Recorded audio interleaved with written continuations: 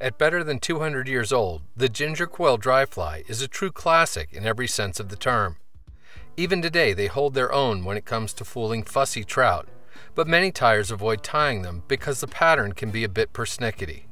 Here, author, fly tyer, and blogger Matt Grobert is going to tie one, Catskill style, about as close to perfect as you can get.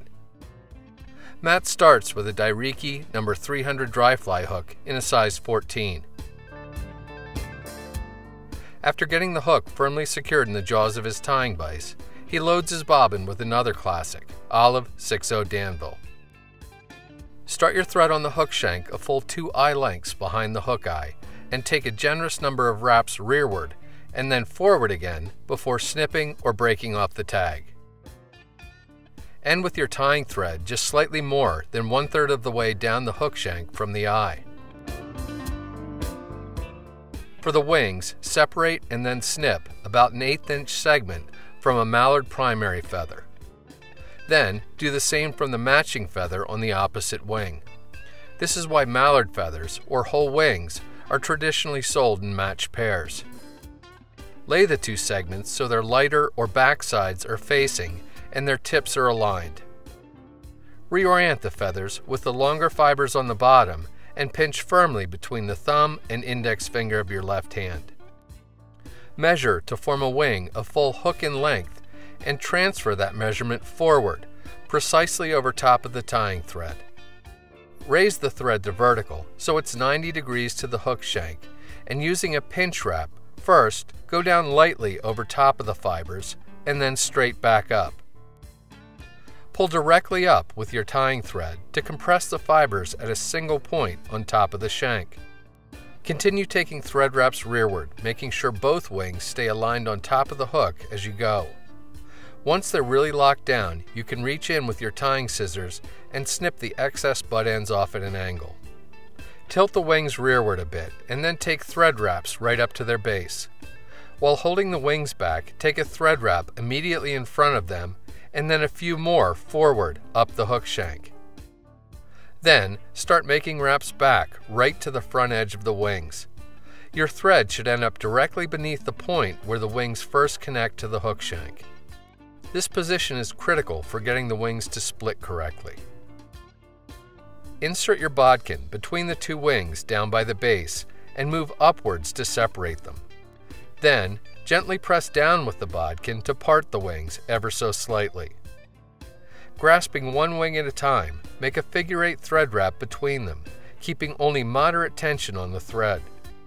With the figure-8 complete, pull your thread from back to front at the base of the near wing and then carry it diagonally from front to back between the 2 wings.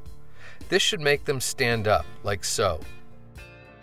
Make one complete wrap around just the hook shank behind the wings, then carry your thread from back to front on a diagonal between them.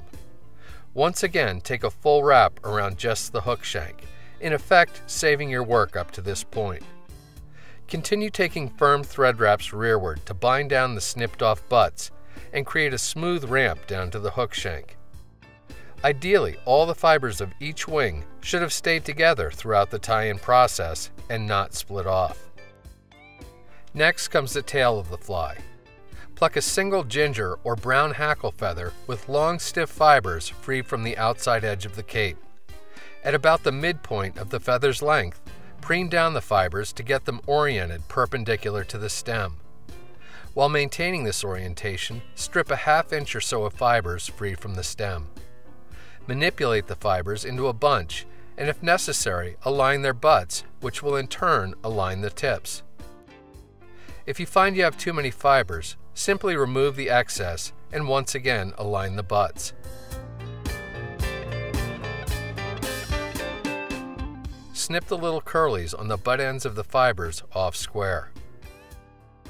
With the clump in your right hand, measure to form a tail a full hook in length.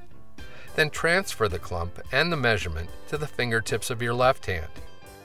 While keeping the measurement, place the fibers on top of the hook shank and start taking thread wraps to secure them. Continue taking wraps down the shank until your thread is positioned about halfway between the hook point and the barb.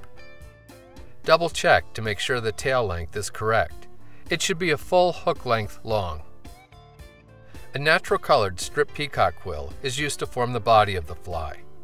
Orient the quill so its tip is pointed down and its dark edge is to the left.